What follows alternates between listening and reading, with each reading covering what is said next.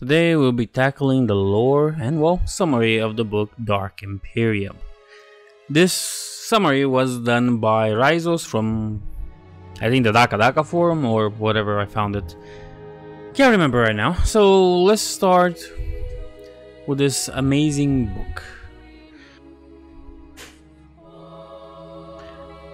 100 years has passed, technically 12 in the redone version. Mankind is now closer to the brink of extinction than it has ever been since the long night. And that's thanks to Abaddon's warp storm, the Cicatrix Maledictum, and the destruction of the alien tech that was protecting the material realm. Whereas they were once rare, breaches to the warp are now commonplace and happening all over across the galaxy. Our good old friend Belisarius Cawl has made good on his promise. He spent millennia fashioning a new legion of improved space marine, with which Guilliman founded many new chapters and, well, helped supply older chapters with new recruits. These had allowed Guilliman's crusade to speed from one crisis to the next, and, surprisingly, even cross the great rift which divided the galaxy. After like 112 years of hard crusading, the Indomitus campaign neared its logical conclusion. After talking to his father in the Golden Throne and turning the Imperium over to a state of total war, with new fleets constructed and a whole population recruited, the conclusion was at hand. The Great Rift still splits the sky, unfortunately, but the enemy has been dealt a grievous blow. Several traitor fleets shattered, demonic legions banished, and many worlds taken back. With the Imperium shored up, the time of the Great Armada was done. The Indomitus campaign concludes with a change in strategy. A final battle of the Crusade, the Pit of Rakos, will decide the form of this new approach. And we have to understand some interesting thing: the forces of Nurgle make advances on Ultramar, though the hospital planet of Yax throughout the description of the Pit of Rakos. And you know Yax is gonna become an important event and planet a bit later on. Let's circle back though. Elements of the World Bearers, the Black Legion, Iron Warriors, and various renegade forces oppose Guilliman's armada. World Bearers are the greatest contingent. The enemy is constructing something in orbit, whatever it might be, and it's an orbital temple. Guess for what? For blood sacrifices, to keep the doorway that is the Pit of Rakos open. Proximity to the Pit of Rakos makes astral telepathy difficult. Hard, some might say. Representatives of all arms of the Crusade are present in the battle, as insisted by our good boy Guilliman himself. The Pit of Rakos is huge, slowly turning. Interference between the warp and real space within the gases of the dying star. It separates anomaly from the main storm front of the Great Rift, but a deep wound in its own right. It's a deep hole in the heart of the warp. A description of the appearance of the hole can be found at page 67, yes. The Imperium currently lacks the ability to close the doorways to the warp, especially doorways like the Pit of Rakos. Yet they can destroy the fleets and structures that service and support them, so that's better than nothing. Orbital temples are usually constructed by the Warbearers and they've managed to build quite a bunch of them in their history. The Imperial fleet gains the upper hand on the Chaos fleet because of Guilliman's leadership. None will ever doubt that, because of his strategic acumen and perceptive abilities as well. The Chaos fleet and then the Orbital Temple are destroyed. The Imperial forces then prepare for a ground invasion of the nearby planet to scour the world clean. And, on the ground, the assault is victorious. Guilliman ends the Indomitus Crusade. During the setup for the celebration at the end of the Crusade, an old-style marine arrives to inform Guilliman of the dead guard that is attacking Ultramar. The Endurance, surprisingly the ship of Mortarion, who needs ship as a demon Primarch, whatever, leads a fleet towards Ultramar. Espander has been under attack by the Arisen dead for a long, grueling war. During this war, agents of Nurgle infect soldiers, who would then go on to the hospital world of Yax, and you can probably imagine what happens next. Yeah, it's a pathway to a demon invasion. Who would have known? Belisarius Call is searching for pylons to reactivate and to allow him to reproduce the technology. Call has had limited success and sends machines to close the Pit of Rokos. Call works to eventually close the Great Rift with such technology. Guilliman, on the other hand, hopes to use them to establish a permanent route to the Empire, to the Imperium Nihilus, excuse me. But this is decades or even centuries away at the rate that Call is currently working at. When the Crusade ended, Guilliman declares that he will now take those Primaris Marines of his gene line and march for Macragge. Hidden inside wounded soldiers, the invasion of Yax begins as a rift is open to Nurgle's garden. They're not gonna get out of that one in a good shape. Nurgle-infested void whales, basically reconstructed ships, squirm out to deliver an invasion on Yax, bringing waves of demons with them. They also bring Kugat and 6 other greater demons of Nurgle who brought Nurgle's own pot, alongside his diseases, of course. Chaos cultists lead a rebellion, ostensibly a demand for more food and freedom in Illyria. Mortarion has set up a large demonic machine in the Hive city of Ardium. Walking Dead and Deadguard garrison the Hive now. The machine is a large clock which spreads demonic influence throughout the sector. It destabilizes the star realm of Ultramar and allows the leakage of the warp into our space-time. It is made with Chaos and Xenos machinery, and of course it needs to be burned, but we'll get to that. It was made by Mortarion himself, the heretic of course. Felix leads a strike force and destroys it. Good for him. Let's go to our favorite boy Typhus for a moment.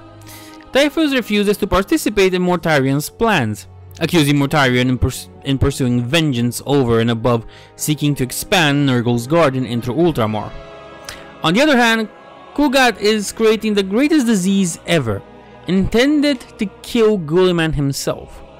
Mortarion plans to allow Guilliman victory on Ardium as part of a longer term plan to poison, weaken, and kill the Primarch. Guilliman holds a council on Macragge and is called the Council of Hera. The Roman attributes cannot be denied. The Wisecars and 24 other chapters are coming to the aid of Ultramar. During the Council of Hera, Guilliman announces that the Adeptus Astartes will rule over Greater Ultramar with the reinstatement of the old title Tetrarch. 5 Space Marines will rule a planet which in turn rules a sector of Greater Ultramar. Between these 5 sectors, all Ultramar will be ruled by Space Marines. Specifically, Agamemnon rules Connor, that's the planet. Portan rules Andermerg. Baltus rules Protoss. Felix rules Vestapor. And Kalgar rules over the Central Worlds as a chapter master. Kalgar is the overarching ruler of them, if you didn't get it. He is the chapter master of the Ultramarines. Human rulers of the realms of Ultramar voice their discontent at Guilliman, well, his redistribution of power into the hands of the Astartes. Kinda reminds me of a time way back during the Horus Heresy. Mortarion, on the other hand, has, well, the Hand of Darkness, and is using it to create artifacts which allow him to raise so many undead across Ultramar, they become unbearable. These devices have been placed around strategically to create a net which enhances war power in some form yet unknown to us. Guilliman decides to first attack Espador, with the demons on Yax being too strong until, they destroy more devices. He declares the endeavor the Spear of Espador, and intends to capture the system which is closest to the Scourge Stars and cut off Mortarion's supplies and reinforcements. Espadoria Terito, a city holding the last demon clock of Espador, is assaulted by 5,500 Space Marines. And, with such a big number, of course the assault is successful. Guilliman leads 20 librarians and some Sisters of Silence into the cathedral at the center of Espadoria, Terito, where they locate the clock. Together with Frater Matteo, they destroy the clock. When the clock is destroyed, a rift is open and the clock turns into a demon, because of course it is. It does. The demon is Quaramar, whatever, of the lost second, the Wrath Drake. It causes demons to pour into the cathedral. Guilliman fights and sends this demon back to the warp, thanks to his beloved sword. With Espadar now saved, Guilliman leaves some chapters to secure it and purge any of the remaining death guards. The rest of his forces are to withdraw and redeploy to Parmenio, and, well, Guilliman is sure that he will find Mortarion there. But that's in a different book. Let's look at the more character-driven aspects of this book now. Guilliman rarely sleeps now. Sleep is described as a casualty of being dead so long. Now he meditates. I guess that works. Call mentioned as being the only being capable of understanding how Primarchs work, or how their body works. Guilliman blames himself for the failure of the Tesla campaign in which he was wounded. He views being awoken 10,000 years later into the same war as an opportunity to put things right. In his darkest moments, he reflects that the world he now lives in may be the hell of some primitive cult. Where has he been condemned to suffer? Guilliman only feels capable of fully concentrating on a single issue in his reflection room. His attention is drawn to many issues simultaneously when not in reclusion. Attention to detail is exceptional. He demands and receives updates even when only retired to meditation for short periods. Guilliman's quarters above the Macragge's honor, which he thought he lost, that's his ship, we'll get there, were preserved since its pursuit of Lorgar, and he now uses them as his flagship. It is designed for the legions of old, and it is technically no longer underused and houses a large number of Marines, like during the Great Crusade. Yay. Guilliman's hair has thinned slightly. His face is a little more worn. He now has some grey hair. He still carries pain, since his resurrection and the lingering after effects of Fulgrim's poison. Spiritual pain, though. Guilliman refuses to accept it as such and describes it as emotional. But it still haunts him. His soul has been injured, but he refuses to accept that. New podiums in Guilliman's armory/museum on his flagship house examples of the new Mark X power armor, all designed for different combat roles. I mean, Mark X, Mark 10, whatever, call it whatever you want.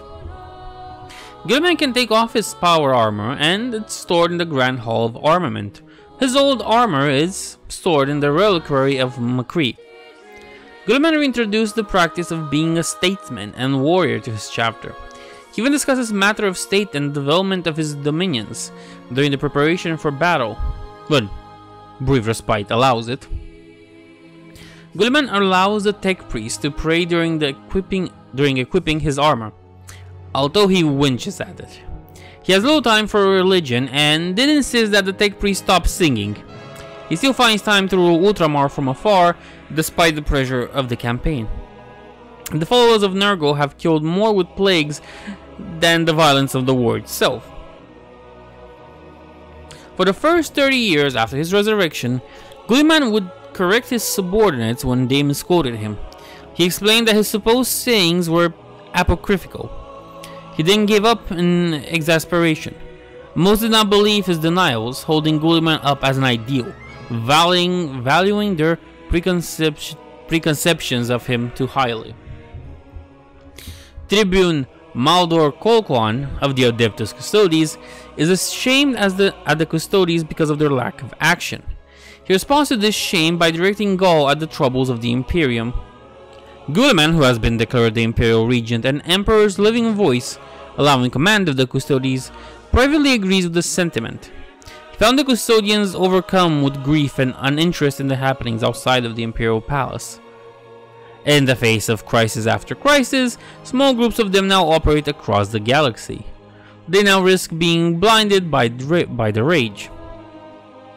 Call has refitted the Macragge's honor with new machines and a new configuration of old devices. Tech priests were outraged, but Guilliman silenced them, of course, nobody would dare question him. Call has his own faction of tech priests, and they maintain it. It is at least 10% more effective than the previous technology and more reliable. Chaos resistance to authority and centralized leadership has allowed Guilliman to get an advantage time and time again throughout the Crusade. And his exceptional perception allows him to direct his fleet to swiftly destroy ships that could otherwise withstand hours of bombardment, picking out weaknesses in their shield layers which would otherwise go unnoticed. Guilliman only formed half of the original Primaris Marines into chapters. The other half were used in large armies, with some elements of the Codex being followed. This resulted in them sometimes fighting like the old legions. This group was called the Unnumbered Sons of the Primarchs. But they called themselves Grey Shields, of course. And they were slowly divided off into depleted chapters or to form new ones. A new type of ship, transporting up to 50 Marines, specialized in atmospheric scouting and troop insertion, was developed for the Crusade. This, of course, was crafted by Belisarius Cawl, and it dwarfs the Thunderhawk, and is called Overlord. Yeah.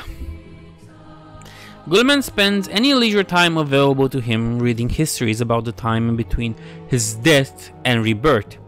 Cawl provided him with some updates, but this information was vague due to Cawl's seclusion and focus on his study. Guilliman finds himself having to make up for the shortcoming of others, Cawl in this case, when it comes to figuring out the history he missed.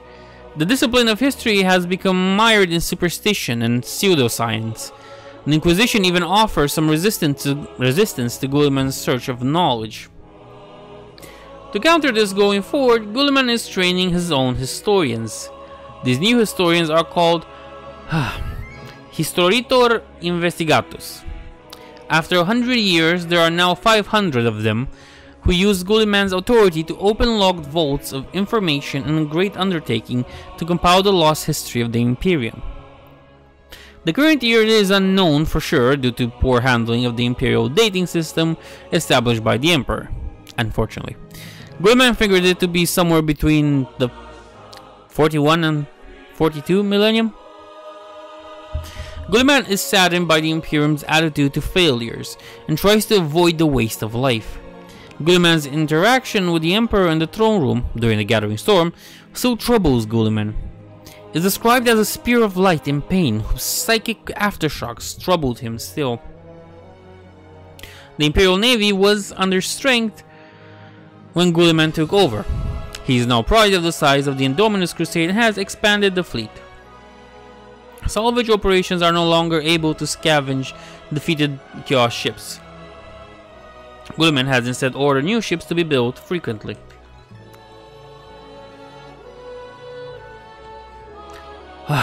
Now for the Xenos part. The Eldars have told Guilliman about the skill of war against Chaos, but have been unwilling to tell him the full story. He was awed by the Great War, which makes the past 10,000 years of conflict seem like merely a summer's campaign. Guilliman now takes on his father's role despite the skill of the task being hidden by the Emperor when he reigned. Rage keeps Guilliman from despair at the task ahead of him and the Emperor's true intention. Captain Felix, a Primaris Marine, is described as having spent 10,000 years coming in and out of stasis, presumably to facilitate Cawl's research and development. He was recruited to the Primaris Marines project just after the war against Horus. Guilliman appoints his militant apostolic from lower ranks of the clergy. He appoints Father Mathieu near the end of the Crusade. When asked by Mathieu, Guilliman admits he does not view the Emperor as a god. The library of Ptolemy of Macragge was buried because Guilliman did not want people to read about the shadow of the Second Imperium. Okay, now let's go on some more. Guilliman acknowledged he was too focused on breaking up the legions and trusted the council too much. He has revised the Codex Astartes and is writing a new book called the Codex Imperialis.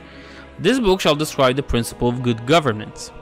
Guilliman wonders what would have happened if the Emperor hadn't lied when he issued the Imperial truth, and if the Emperor had lied about even more than the gods of the warp. He also admits that, on balance, the Adeptus Ministorum has been a force for good. He tries to not directly order them to do some things because he refuses to be a tyrant. Guilliman is recombining greater Ultramar. I don't know what I was about to say there. However, there is resistance. Guilliman regrets granting independence to the 500 worlds. He did it to avoid setting the precedent of Space Marines ruling larger parts of the Imperium. Given what the Imperium became anyway, he wished he had left it intact as an example of what the Imperium could be. In his obsession to avoid the misuse of Space Marines, he opened up the way for the Imperium of today. Funnily enough, some of the Primaris Marines remember when Guilliman walked among the Ultramarines and told story of the times of old. I mean, they were made 10,000 years ago. It's bound to happen. Call has built a communication device in Macragge's honor, and is forbidden to tell all except Guilliman, and he may only visit by invitation. An astropath lives within it to help facilitate communication. Some components are xenostic. The communication device is a bizarre construction of Call called Call Inferior. Call uses it to ask Guilliman to install him as Fabricator General of Mars. Call, specifically his reconstruction device to communicate his position, asserts that he has no colleagues and is the only member of the Adeptus Mechanicus not afraid of innovation and able to improve on the Emperor's own design. The communication device holds all of Call's knowledge and may contain intelligence of its own. With a century of data, the Primaris Marines have been found to work exceptionally, with a 0.001 chance of mutational deviancy per generation. All their organs are functioning well. There has been a 94% acceptance rate of the new Marines and equipment among the chapters. Note, at the end of Guilliman's Crusade, it contains 20,000 Primaris Marines and 40,000 Old Marines. Flawed gene lines doesn't appear to be causing problems for the Blood Angels and Space Wolves, but we'll learn about that later on. Call has had full success with the construction of the Primaris Marines from all gene lines, presumably traitor and lost, and wants to put them in full production. Guilliman forbids this, but suspects Call will continue to do that anyway. Call's creation states it doesn't know where Call is, and that Guilliman may not be able to meet with him in person.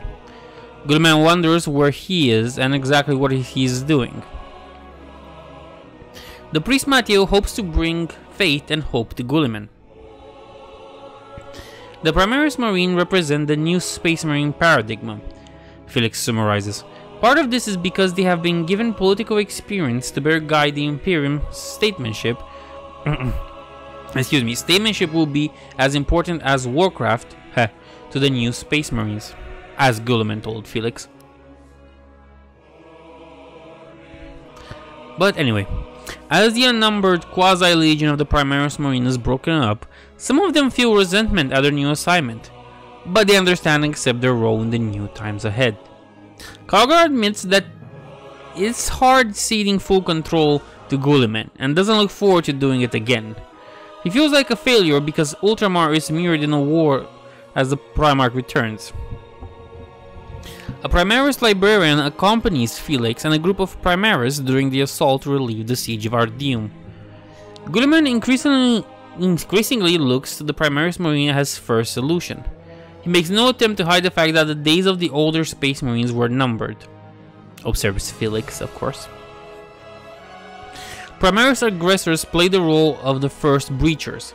They were big armor with shoulder pounds mounted missiles, possibly also armored with flamers. I like arming them with flamers too, honestly. Felix wishes for the flexibility older style Space Marine squads offered, especially jealous of their heavy weapons. He considers the Hell Blasters a good compromise though. Primaris Reaver squads play the role of melee combatants, using heavy bolt pistols and an oversized combat knife augmented with disruption fields. They also have enlarged shoulder pads to act as a shield in melee. They are infiltration and close combat specialists. Mortarian's ship, the Endurance, houses, or is, a small part of Nurgle's Guardian transported to the mortal world. Mortarion has captured the soul of his adopted father. I mean, here it says not the Emperor, but we all know it's Nurgle, and it's a tiny fragment, and keeps it on his ship to torment it. He spent 1,000 years chasing the soul of his Xenos father, focusing on nothing else. Typhus has a clear contentment for his Gene father. He views him as not fully believing in chaos, and as not having sacrificed for his position, and sees his plan as flawed and not blessed by Nurgle. And thus Typhus refuses to participate in Mortarion's plan. Calgar accepts that Felix was added as captain without the company yet to the Ultramarines, because it is Guilliman who appointed him. Wait a minute. Calgar finds something about how casually Guilliman uses the ancient relics like they were everyday objects. Offensive. Of course he does. However, he also chastises himself for this notion and acknowledges that such relics are precious because they were in fact the Primarch's everyday objects, furniture and other such stuff. Calgar views the Primarch as an overly autocratic, resorting to tricks in his use of power, for example. After some reflection, Calgar isn't sure if he's disappointed in Guilliman or in his fellow man. During Guilliman's address to the council, Calgar feels like a failure. Poor Calgar. During the Council of Hera, Guilliman promotes Astartes to rule over men in various parts of Ultramar. He does this because of his disappointment in how men have ruled themselves. He selects Marines from all chapters that originate from his gene seed. To minimize the chance of dissent between the Primaris Marines and the Old Marines, Felix is appointed as one of the 5 Tetrarchs ruling over Ultramar. This causes significant discontent within the human rulers at the council. Guilliman states that he intends this to be a model for all of the Imperium. Calgar views Guilliman's word at the council as yet another insult, although disguised in kind words. Guilliman accepts intelligence from the Ynnari in the form of explanation of how the dead are being risen across Ultramar. Abaddon gained the Hand of Darkness, which was constructed by the Old Ones. This was then given to Mortarion. Malcades, the first Primaris Marine to fall in Ultramar, was interred into a Redemptor Dreadnought. So now he's a Dreadnought boy, a huge one. Guilliman insisted that the city of Espadoria Territo be captured by assault rather than destroyed by orbital bombardments. He states publicly that this is to avoid destroying any surviving citizens. In private, he admits that it's also to ensure the destruction of the artifact within. An existing Marine saves Felix on the battlefield and comments that in Felix's new office, the great days are born again. During the battle for Espadoria Territo, Felix takes command of an increasing number of Marines as their leadership becomes scattered and the squads are displaced during the attack. Felix still has troubles accepting the way the Emperor is worshipped in the new age he awoke to. Medical team rescues some disease survivors from Espadoria Territo. The team exhibits bravery and even range ahead of the advancing Imperial forces in some cases, to find citizens to help as quickly as possible. The resilience of the citizens gives Felix faith in his purpose and in humanity. Guilliman occasionally wonders if the Emperor is in fact a god, but every time he considers it, he ends up dismissing the possibility. He had made a point of re-establishing the Sisters of Silence, who had become less prominent over time and dwindled to near extinction. It surprises Guilliman that they too worship him as a living saint. The militant apostolic Matthew enters the cathedral of Espadoria Trito as Guilliman is about to attack the final clock on the planet. Despite the presence of Nurgle's plague and minions, he wears no protective suit and is unharmed. He prays at the feet of the clock. Guilliman is angry that the Emperor lied about the nature of the warp and left the Primax and Space Marines vulnerable to it. Matthews explains that the Emperor is indeed a god by virtue of the power he yields. He uses the Emperor's Turret, the Living Saints, and the Legion of the Damned as examples. Guilliman reflects on his meeting with the Emperor. The truth of the Emperor's feelings were exposed to Guilliman. His creations were mere tools, and not loved as sons. Guilliman accepts that he could only defeat the daemon Quarmar because of the Emperor's blade, and that this is somehow godlike. Guilliman tells Matthew that the Emperor loves them all, but Guilliman knows it to be all a big lie.